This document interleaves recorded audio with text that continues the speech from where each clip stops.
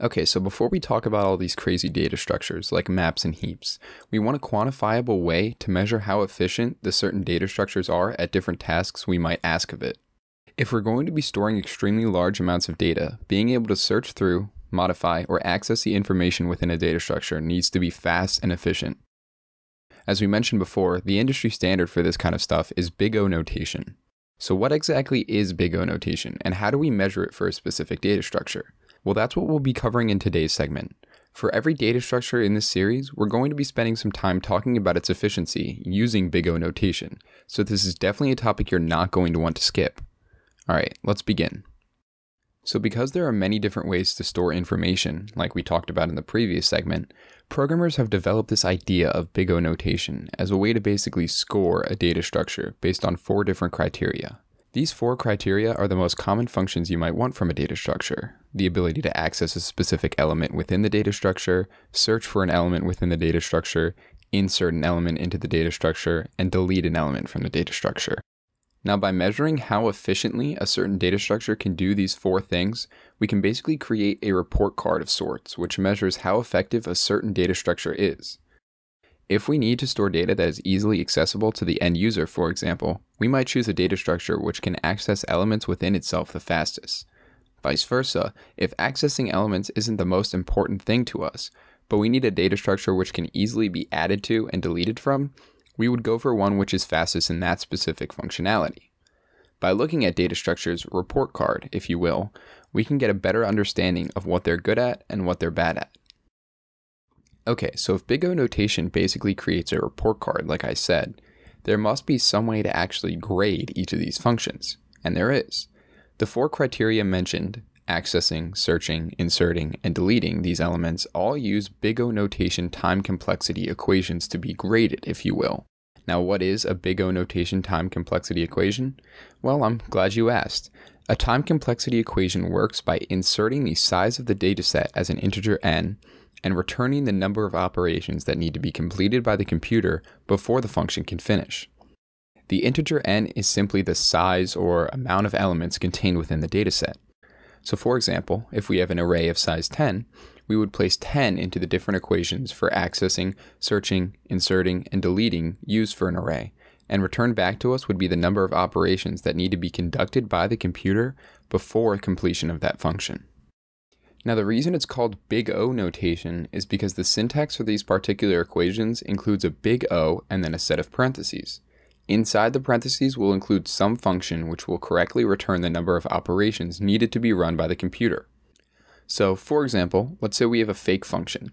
It can really be anything. The purpose in this case is irrelevant. Now, for this fake function, let's say its time complexity equation was the one shown on your screen now. We pronounce the time complexity equation as O of 2, meaning it takes 2 operations from the computer before our make-believe function can finish. If the time complexity equation was O with a 5 in the parentheses, instead it would be O of 5, and so on. Now, these are examples of time complexity equations which run in constant time, meaning no matter the size of our dataset, it will always take the same number of instructions to run. But that's usually not going to be the case when it comes to the 4 criteria we want to measure for our data structures. Most of the time, our integer n, which again contains the amount of elements within the dataset, is going to have some effect on how many operations it takes to, say, search through our data structure, which makes sense.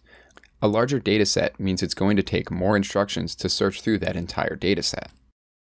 Now, we measure the efficiency of these 4 functionalities in the number of operations performed because measuring by how long the function takes to run would be silly.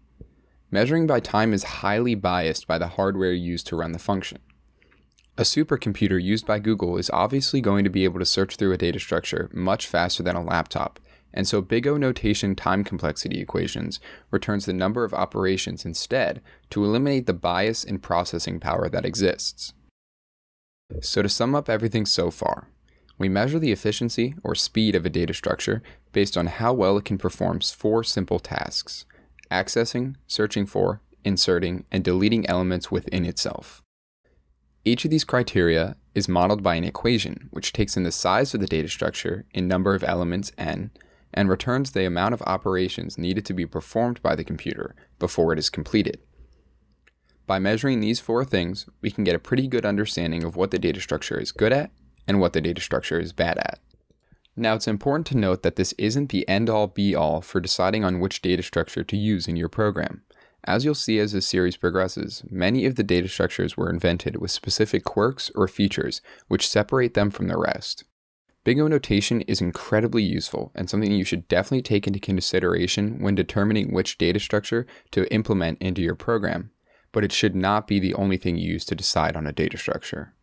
Okay, cool. Now that we know a little bit about how we measure the efficiency of a data structure using time efficiency equations, along with the 4 criteria used to actually measure data structures, let's dive into what the actual equations that each criteria can be mean.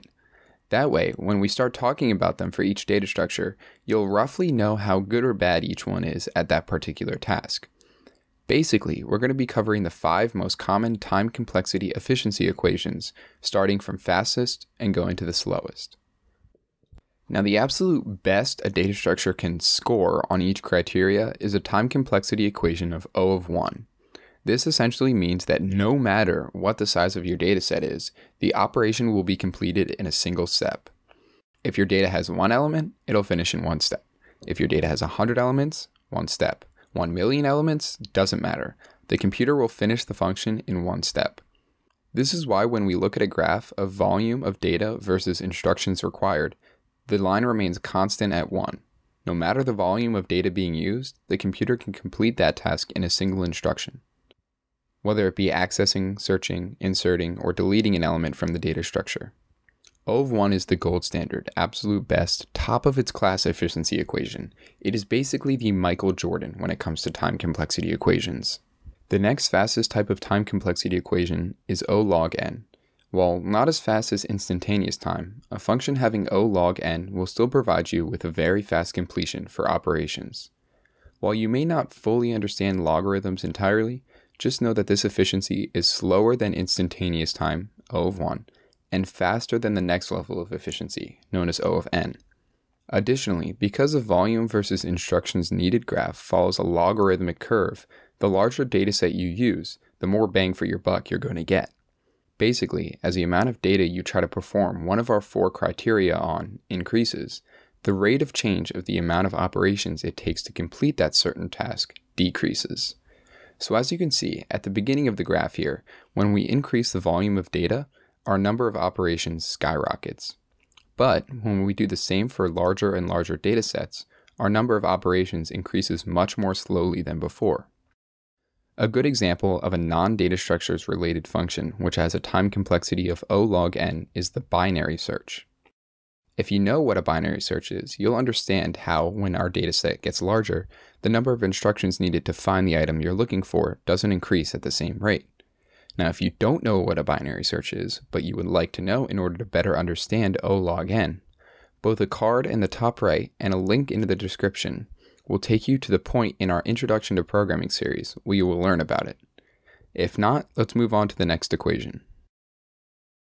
O of n is the next common time complexity efficiency equation type that's going to come up during this series.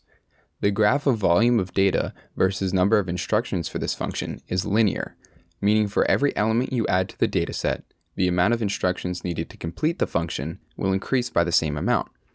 So to perform a function with a time complexity of O of n on a dataset with 10 elements, it will take 10 instructions. 50 elements will take 50 instructions. 1,000 elements, 1,000 instructions, and so on. O of n is really the last good efficiency equation that exists. Anything above this is considered inefficient and not very practical when it comes to data structures. Speaking of inefficiency, the next type of equation that will come up is O n log n. This equation is the first that's relatively bad in terms of efficiency. The graph of volume versus operations needed shows a somewhat linear but increasing graph, meaning unlike O log n, it won't be better in terms of efficiency as time goes on. The last 2 types of equations are O of n squared and O of 2 to the n. These are both incredibly inefficient equations which should be avoided if at all possible. Because they are both exponential in structure, which can be seen from their graphs of volume versus operations needed, the larger the dataset you use, the more inefficient it will become. While there are more equations that exist, such as O of n factorial, which is even worse than the two I just mentioned, the data structures we'll be talking about will never have time complexity equations that exist outside of the 5 we just covered, so we're going to stop there. Now the final thing I want to talk about is just a reiteration of something I said before.